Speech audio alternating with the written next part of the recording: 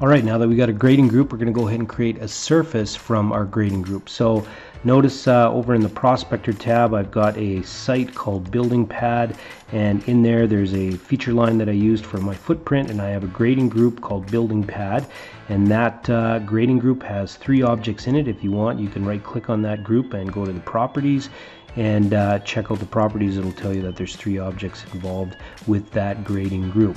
Also notice that in this information tab you can go ahead and create a surface from that grading group. So if you check that on, it'll say, okay, you want to make a surface, give the surface a name, and that surface will then be listed over in your Prospector tab in the surfaces section.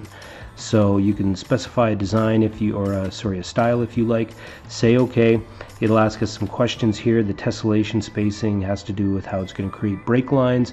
So if you have a fairly small grading object, you might want to make that a bit tighter in spacing and give you a little more accuracy.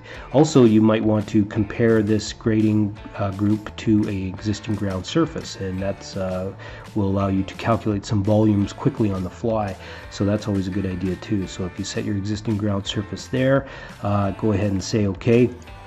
You'll notice that it will now generate a surface that's listed in your grading group. But keep in mind that this surface is still dynamically tied to that grading group. So if you delete the grading group, the surface will disappear as well.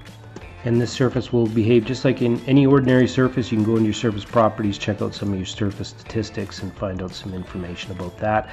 Notice that it also has now some contour lines available, because not only do you have your grading group appearing on your screen, you also have your surface that you created from that grading group.